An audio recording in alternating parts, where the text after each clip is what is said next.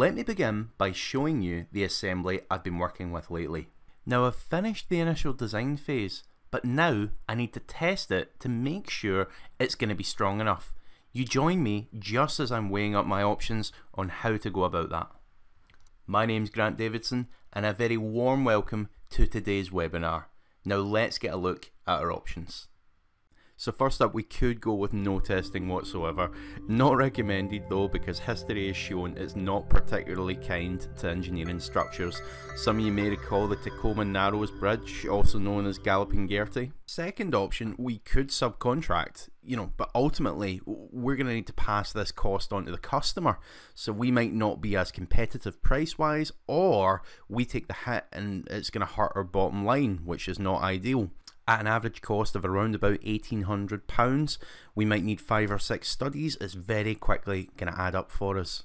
Now we could have some old school physical models built and test those, but there's the environmental aspect to consider of doing that these days, and prototypes aren't cheap, so again, costs are going to add up taking that route. Finally, how about using SOLIDWORKS Simulation? Well, like any other method, it's going to have some reservations. Let's explore them. So you may be thinking, we're not ready to make that sort of investment. Well, there is a misconception that simulation is very expensive to get started with. The reality is, it's no more expensive than a typical phone contract each month, at around about £40, depending on your current package. That includes full support as well.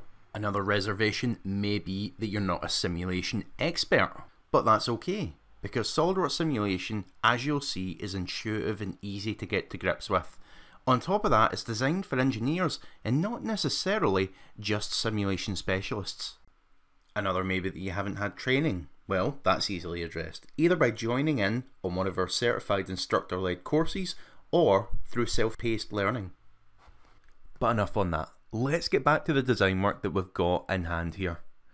Now what I'd like to do is show you how we can create a study from scratch. So let's create a new static study for this assembly. We'll pull out the tree and we'll start setting it up. First up, let me add in my fixtures. Now in this case, we're only going to have a fixture at the top, which is the reality of this design in real life. Next up, let's get our load applied. I'll choose the face where it's going to be applied to, and I'll also choose the direction it's going to go in. So in my case, of course, I'll choose the top plane, and that way it's going to emulate this load being pushed towards the top of this shock assembly. Now one of the big benefits of using a simulation package which is embedded into SOLIDWORKS is it will automatically take all my material information from my pre-existing assemblies. So there's no need to re-add them, and we can tell this study to go ahead and run. Now once complete, we automatically get all our result sets shown to us. Now a good tip here, go ahead and animate those results right off the bat. And the reason that we do that is to make sure that the assembly is deforming as we would expect. Once we confirm that, let's jump straight in to the stress plot, which is the one that we're really interested in here. So let me pull my chart down just to aid my visibility, and we'll maybe even get a little bit of zoom here just so we can get a good idea of what's going on. So right away I can start to see I've got some red areas around that lower bolt mounting. Now that tells me that I've got a problem here. Now what that's indicating to us is that it's exceeding the yield strength of the material. Or to put that into more basic terms, the material is breaking at that point. So we're gonna need to address that. Now of course, I could just add more material, beef that up, and that way it would make it stronger. But that's a really inefficient way of working.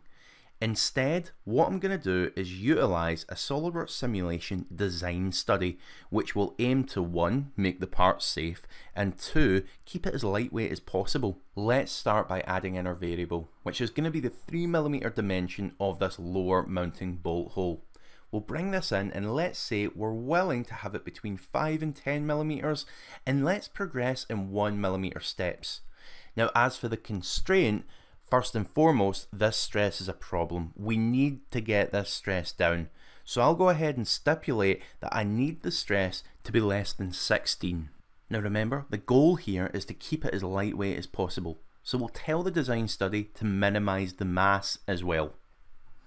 Once we've run that design study, we get a variety of different sizes, each classed as a separate scenario. Now the beauty of these is we can go ahead and choose each separate scenario and review that same stress result independently as the size changes. Now what you'll also notice is it's automatically plucked out the optimal size for us. 6mm seems to satisfy both the stress and keeps it as lightweight as possible. Now by just choosing that, it automatically updates my SOLIDWORKS model as well. So in our design study we chose to minimise the mass to keep it as lightweight as possible, and we also constrained the stress. But I also wanted to highlight that we're not limited to just these quantities. Of course the likes of displacement and strain can be brought in, but we can also go much deeper and start to bring in things like thermal loads or even frequency modes. Returning back to our top level assembly, a mountain bike in this case, we can note that the rear suspension assembly is now using all the new optimised sizes automatically, and we can be sure that it's not going to fail anytime soon. Not bad for 10 minutes work. Now before we close, let me leave you with 2 key points.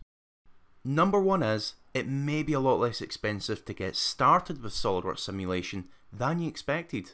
From around about £40 per month, you could be testing and optimising your own designs. Number 2 is you don't need to be a simulation specialist to use it. SOLIDWORKS Simulation is virtual prototyping made for engineers and designers. As a thank you for attending, from me to you, I've gone ahead and emailed you over some instructions as to how you can set up your very own design studies and start optimising your own designs. That same document includes most of the information that I've included in this webinar. But of course, if you have any questions whatsoever, or you'd like to find out how simulation could be used for your specific application, please do get in touch. But for now, have a great day and thank you once again for attending.